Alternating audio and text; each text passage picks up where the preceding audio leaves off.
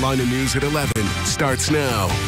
Tonight's calls of peace and demands for answers after Raleigh police officer shot and killed a man. Good evening, I'm Sharon Tazwell. And I'm Sean Murray. Thanks for joining us. North Carolina News reporter Michael Hyland just learning more information from police within the past hour, including the name of that officer. Michael?